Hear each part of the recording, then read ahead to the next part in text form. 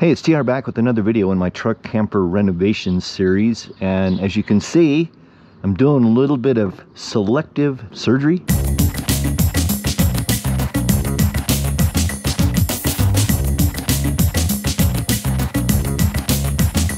Yeah, so I'm digging into this, trying to figure out just how far the rot goes, and I've kind of got this piece of the corner torn apart.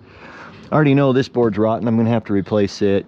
It looks like these are probably okay. That piece of plywood that was up there is rotten. And so I'm pretty excited. Well, not really. I mean, this is a lot of work, but it's not as bad as I kind of anticipated. However, up in this corner here is looking pretty sketchy, and that's going to be a bugger to dig into. I'm trying to do the minimal amount of stuff inside as possible, right? I mean, well, we'll see how far I can get with that. But for right now, I'm just kind of digging into this and trying to figure out what's rotten and what's not.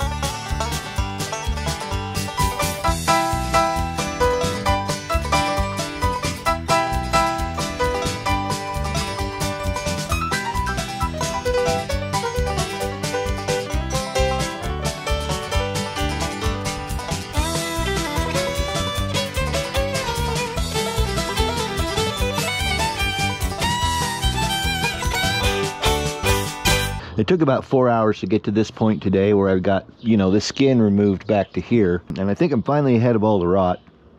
There's one piece right here I need to get out. Everything else looks fine. I probably could have stopped the rot here. I wanted to go ahead and just replace this wall in the kitchen as one continuous piece. And so that's what I'm going to do. Hopefully that's not quite 4 feet wide. Okay, so it's the next day on the truck camper rebuild. You can see I've got this wall pretty much taken out all the way back to here. It is sagging a little bit in the front. I do have it supported with this ladder and that 4x4, so that's helping keeping the nose up.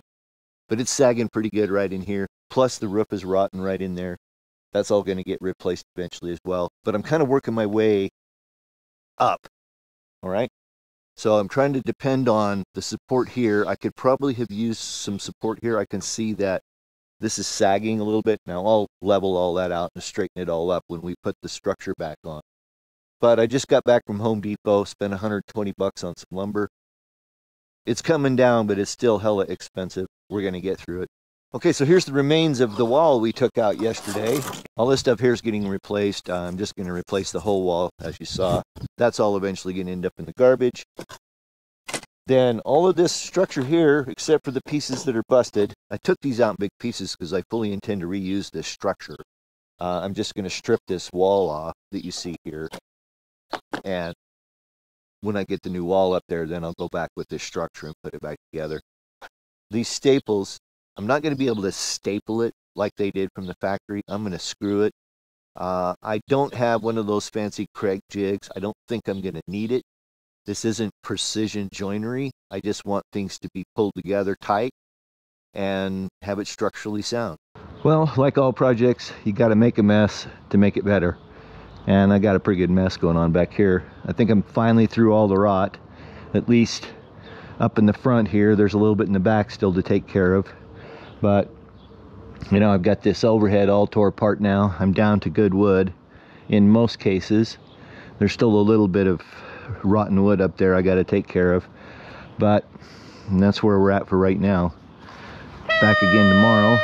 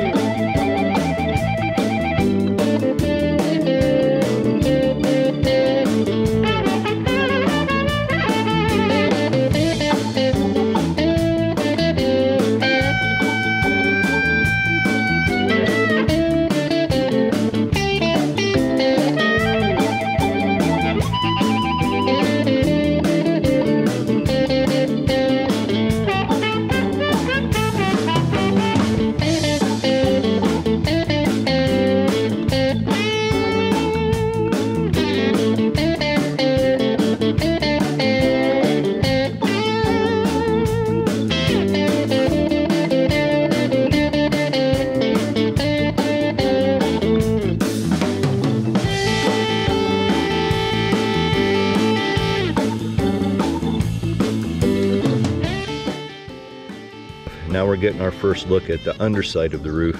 That vent right here, this is all rotted, moldy. It's been leaking and wet for a while.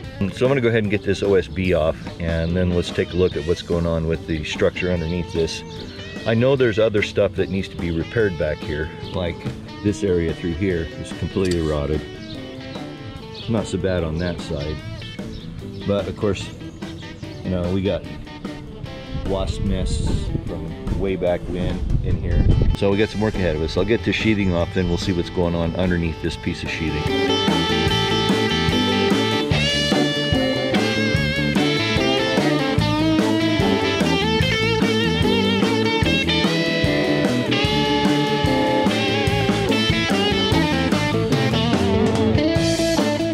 It's not looking so good back here. We actually have water standing on this roof. I hadn't noticed it inside, and it's pretty rotten over here. You can see this had rotted out before and had done some kind of a patch on it. We're gonna fix it right. Yeah, so I need to pick this apart a little bit through here, and I gotta get these wires out of here. So just as a note to myself, all the whites are neutrals or ground, and of course this green one is a ground. This blue one looks like a hot wire. It goes to blue here. I'm going to trace this one because I'm not exactly sure, but I got to think it's a hot wire. Let's see if I can. Is it two wires tied together? It could very well be. Let's see if we can get a little slack in these here by pulling these staples out. Well, this black wire is going to the other side, which goes to the battery, I'll betcha.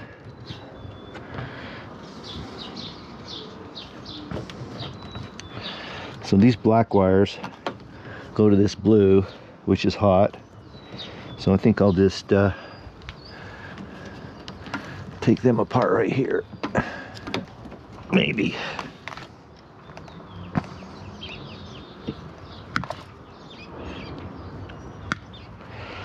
All right. The black are power, but I've got three blacks.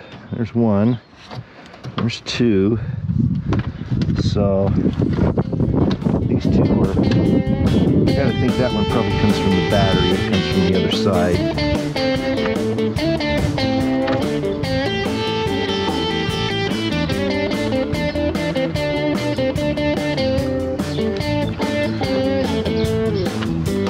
Alright, I don't get what's going on here.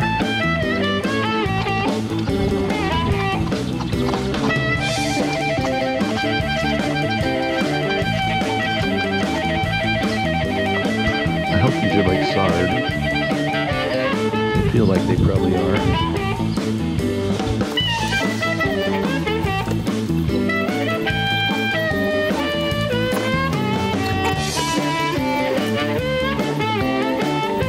Well, as usual, the deeper you dig, the more shit you find.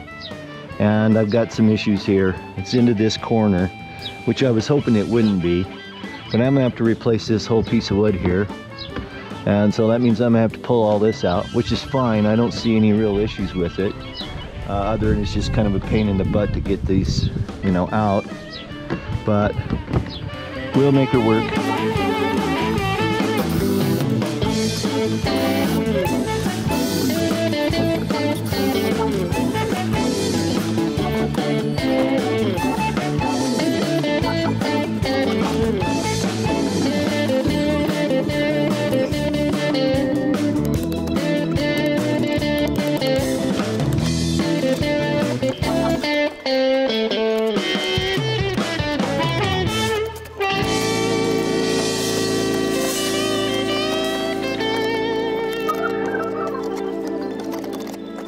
So I've got most of the demolition done.